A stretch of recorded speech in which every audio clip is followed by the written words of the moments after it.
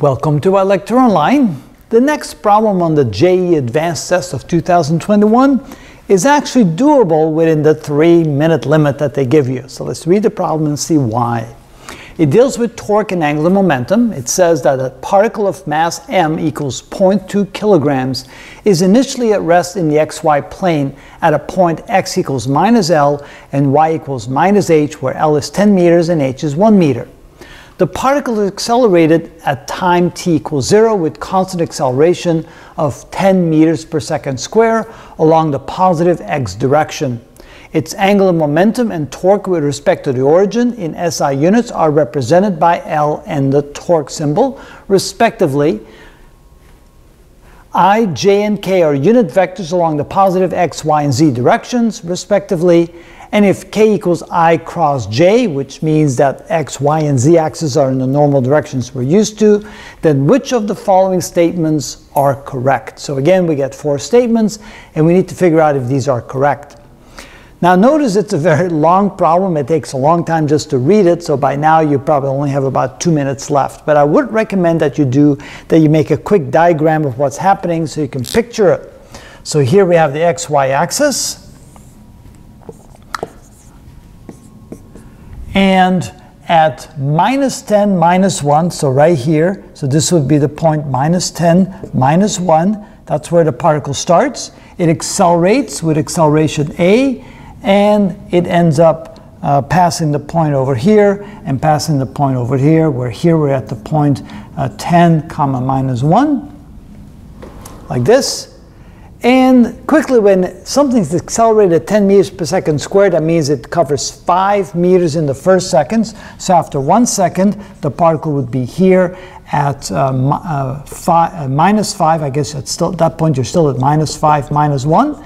And then the next second, the particle would cover 15 meters. So it would end up over here after 2 seconds. So that kind of gives you the idea. It's the same acceleration as the acceleration due to gravity. So again, 5 meters a first second, 15 meters a second. So after 2 seconds, it will have covered a total distance of 20 meters. All right, so now you only have about a minute or so left. So what can we do about these 4 answers? The particle arrives at the point x equals L, y equals minus h, which is right here, L minus h, at 2 seconds. And you say, well, that's correct. So we know that A is correct. How about B? The torque is 2K when the particle passes through the point x equals L, y equals minus h. So again, at that point, what is the torque? Now remember that the particle is undergoing a force, and we know that F equals ma. And we're given the mass, and we're given acceleration. The mass is 0.2. The acceleration is 10, which means the force is 2 newtons. And we know the definition of torque. Torque is equal to force times the perpendicular distance. So here we can see that the particle is moving in this direction. The perpendicular distance from the line of action of the force to the pivot point, to the origin, that distance is equal to 1. So in this case, we know that this is equal to 2 times 1, which is 2.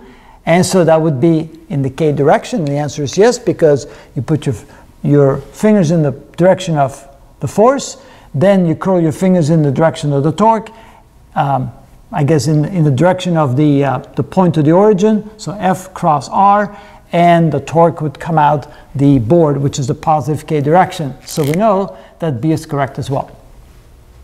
How about the angular momentum? Well, the angular momentum, by definition, is equal to I times omega.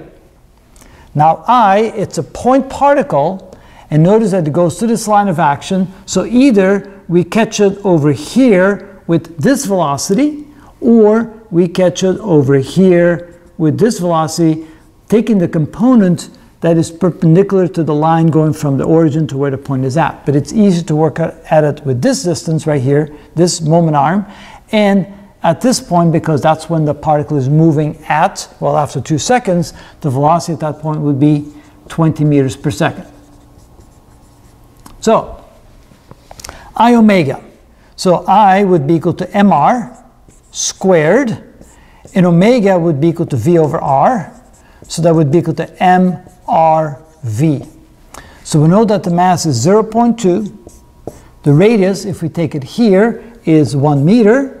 And then we take the full velocity, because then it would be perpendicular to the moment arm. So the full velocity would be 20, and so it would be equal to 4. And again, if you take your fingers in the curl of the angular momentum, your thumb will point out this direction, so it would be 4 in the k direction, so that's correct as well.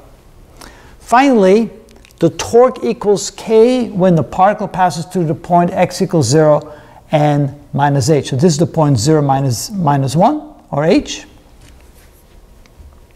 And so we need to know the torque, and again, the torque is equal to force times distance, and the force, the particle passes through the point, so the force that would be equal to, let's see here, the force is equal to 2, and the distance is equal to 1, so it gives you 2, and 2 is not equal to 1, so this is not a correct answer.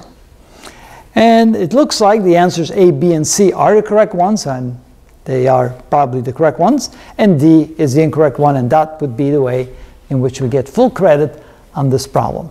I probably spent more than 2 minutes on getting the answers, so you can see you have to work very quickly and go to the definitions of force equals ma, torque equals F times the perpendicular distance, and angular momentum equals I times omega to get the correct answers. And that, yeah, 2 minutes, 2.5 minutes to do this problem would be a very short time indeed.